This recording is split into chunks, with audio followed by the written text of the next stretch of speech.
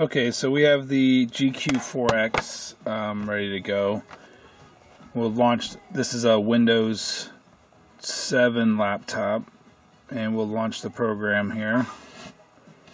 See if, hopefully, let me kill the lights there maybe. Can you see that okay?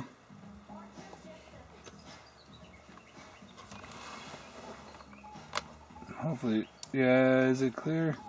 I think so. There we go, that's better. So hopefully this looks okay. So you can see that the chip location here, actually I haven't chose the chip here, so let's do that. Let's do device list. Now here you can just type in anything, 27256, and we want the NBM 27256. So the device search is definitely much better. Oh gosh, it's kind of weird focusing on that, isn't it?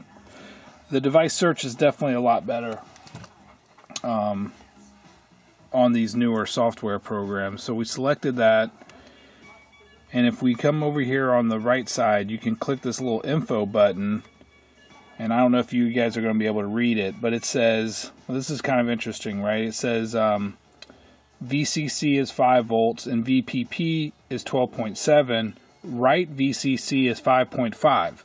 So we knew that it was 6 volts on the other one, and this is part of the issue that I have with the GQ-4X, is that basically every chip, they just leave it kind of default, like the write VC is 5.5 volts. And part of the reason is if I click on help, let me see here, if I can do this. I might pause here.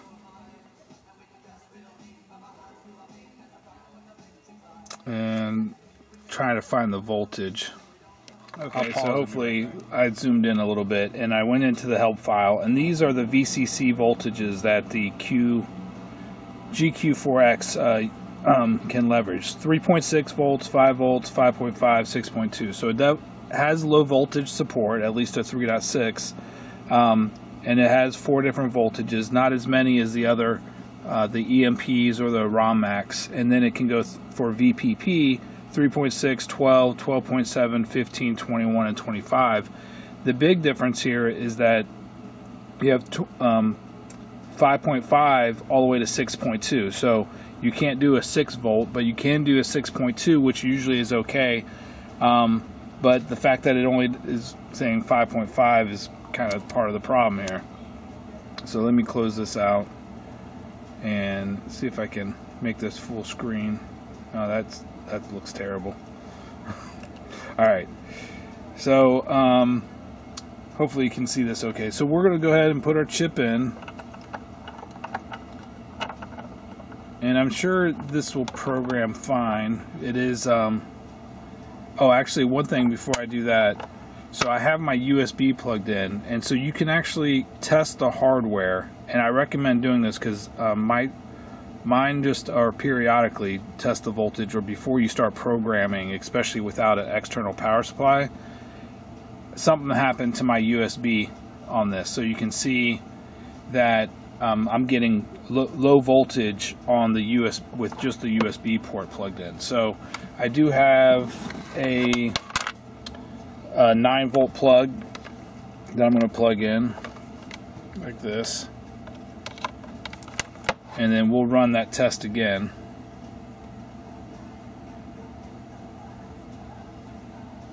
And now all my voltages are passing.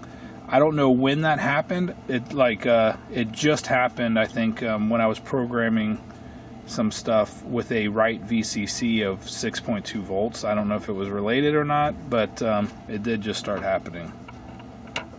Alright, so let's go ahead and put our chip in.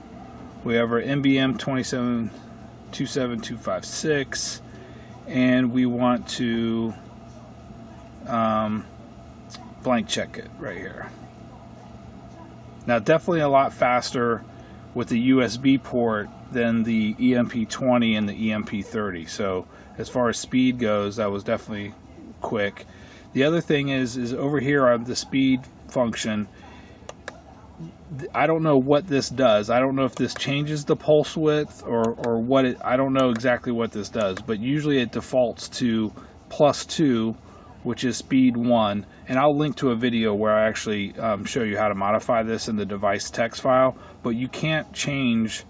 All you see is what's loaded in the configuration file, like how big the chip is, what kind of chip, what the voltage are, and this is hard coded in the device file, but you can modify it, but it is set up like that. And so what we want to do is, well, if I read the chip, we will get a checksum over here, and that's the right checksum for this chip if it's blank, 7F888000. So that's the correct checksum. If we look at our buffer, so the interface is definitely a lot easier. I think we can fill it somehow. How do I fill? Over here. I know this is kind of blurry, guys, sorry. I don't have those. I'm not a professional YouTuber here, so we want to fill buffer hex, and we're going to fill it with all zeros. And then we are going to, and their checksum is 000 down here. Whoops, if you can see that, it says that 000. And then we're going to write it. Now it does give us a chance to double write or single write, and that means basically it writes the same address twice, I think. I don't know if what the other ones do as far as that goes. Maybe they also double write, or there's not an option there. And then we have write and verify. So we're going to take off double write, and we're just going to hit write.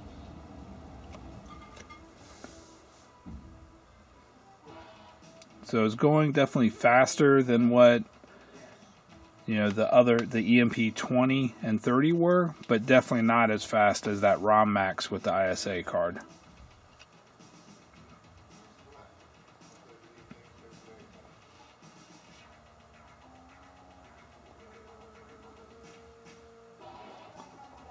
But there's definitely a lot of chip support for it, and it can program chips with 25 volts if needed. This one, you know, doesn't need it. We only needed 12. I think it was supposed to be 12.5, but they're kind of being pretty liberal as far as what the voltages are, because you have a little bit of a range, so it can be plus or minus, like usually 0.25 volts in either direction anyway.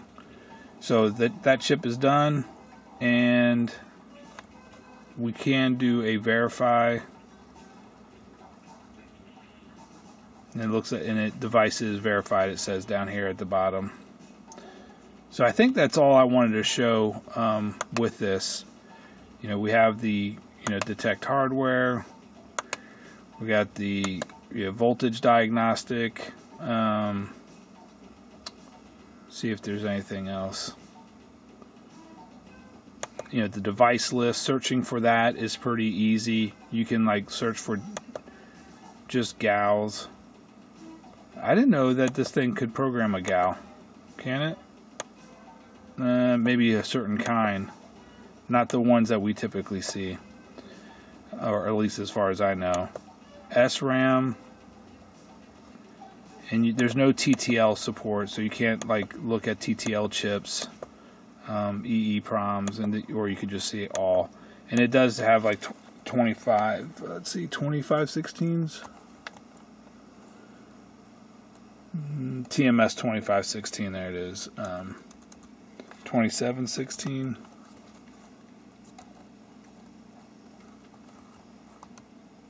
Yeah, so, and it has 2716. And this is what I'm getting at, why, you know, you don't necessarily need a high voltage programmer, because if you really need a 2716, first off, you could replace it with a different chip, or instead of programming a 2716, you could always get a 2716B chip, or usually the A chips, or let's see if they have 27C16s. Yeah, 27C16, you have to get still a B to get down to, usually some of the C versions, which is CMOS versus I think NMOS or something like that, will be lower voltage, but I guess not in this case. But anyway, there's always a chip that you can program, or you could just use a 2532 or a 512 win bond and stuff like that. So I mean, there's ways to get around it by doubling up the image and replacing it that way. So all right, let's do the TL866 real quick.